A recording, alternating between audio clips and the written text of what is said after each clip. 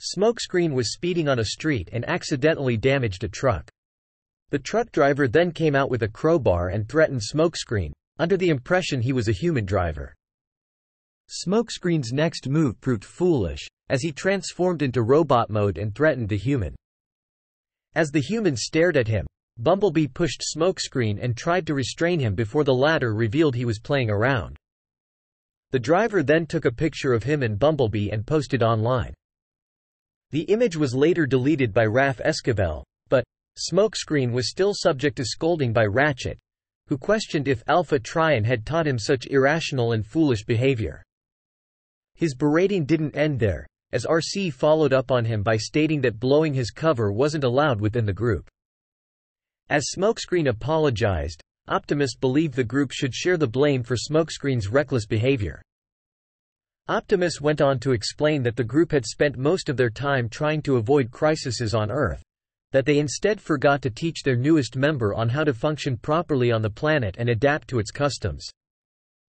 Optimus selected Jack Darby to instruct Smokescreen on Earth's culture. Thrilled with the human instructing him, Smokescreen transformed to vehicle mode and went for a drive with Jack. As the two drove, Smokescreen and Jack encountered Vince, a bully of Jack's.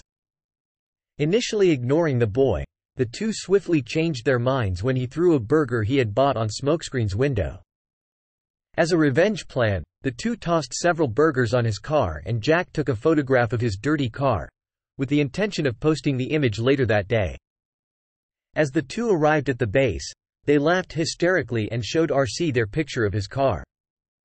As RC began to complain about Jack's decision, Smokescreen and Jack defended their actions with the fact that Smokescreen had passed Jack's driving test and no humans were harmed during their assault on Vince's car. As the two later arrived at the base, Ratchet told them he had another crisis involving a relic, but hadn't heard back from Optimus and the other Autobots. Smokescreen opted to go, stating the group had no better options after having his actions questioned by Ratchet.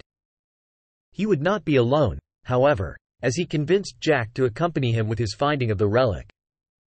As Smokescreen got closer, he was pinned down by several Viacons before being aided by Optimus Prime, Bumblebee, RC and Bulkhead as they arrived on the scene. He bore witness to Optimus' showcase of his blade's strength and upon arriving at the base, received scolding from the other Autobots, primarily RC.